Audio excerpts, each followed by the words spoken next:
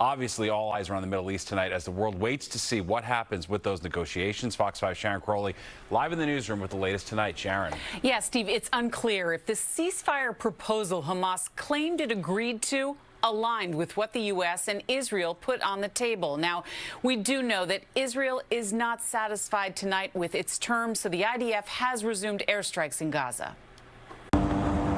Israel began launching targeted strikes against Hamas in the southern Gaza city of Rafah.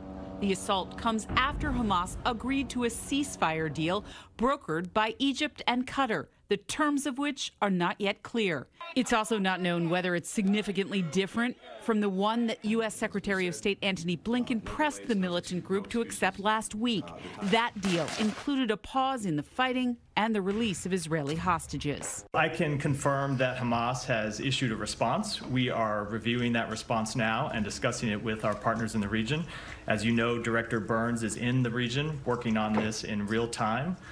We will be discussing this response with our partners over the coming hours. News of a potential ceasefire prompting cheering in the streets outside a hospital in Gaza. However, those celebrations could be premature. Israel says the deal did not meet its core demands, so the Israeli Defense Forces are moving forward with an assault on Rafah. However, the Israeli Prime Minister Benjamin Netanyahu is willing to continue talks. We examine every answer and response in the most serious manner and are exhausting every possibility regarding negotiations and returning the hostages.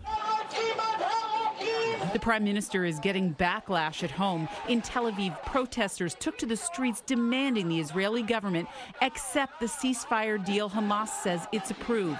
Demonstrators, including relatives of the Israeli hostages. We continue to believe that a hostage deal is in the best interests of the Israeli people. It's in the best interests of the Palestinian people. It would bring an immediate ceasefire. It would allow increased movement of humanitarian assistance, and so we're going to continue to work to try to reach one. Well, Hamas's acceptance of this ceasefire deal came just after Israel ordered an evacuation of 100,000 Palestinians from neighborhoods in Rafah. The U.S., as you know, has been trying to discourage Israel from a ground offensive in Rafah because there are so many civilians living there. Steve. All right, thanks, Sharon.